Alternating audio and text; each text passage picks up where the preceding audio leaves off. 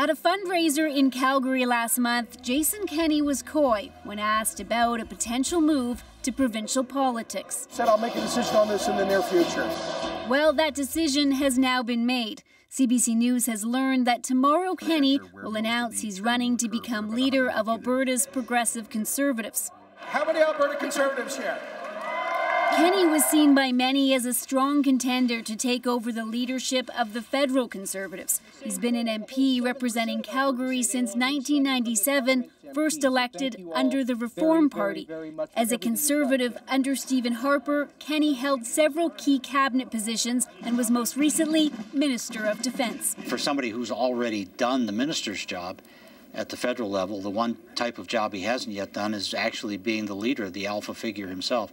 And doing that federally may be a bigger challenge given Justin Trudeau's current popularity. Political watchers say Kenney might have seen himself sitting in opposition for years. He was clearly a favorite, if not the favorite, to win the federal leadership. If he thinks it's not really so much of a prize, then it makes sense that he's looking elsewhere. Kenney is expected to launch his leadership bid tomorrow with a pledge to merge Alberta's PCs with the Wild Rose Party. It's a tumultuous task, but it is an area where he has some experience.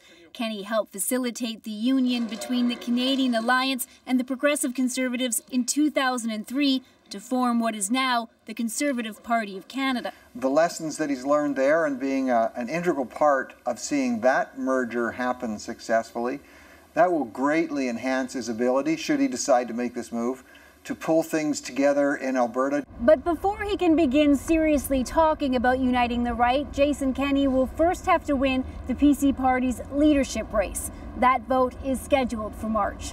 Briar Stewart, CBC News, Edmonton.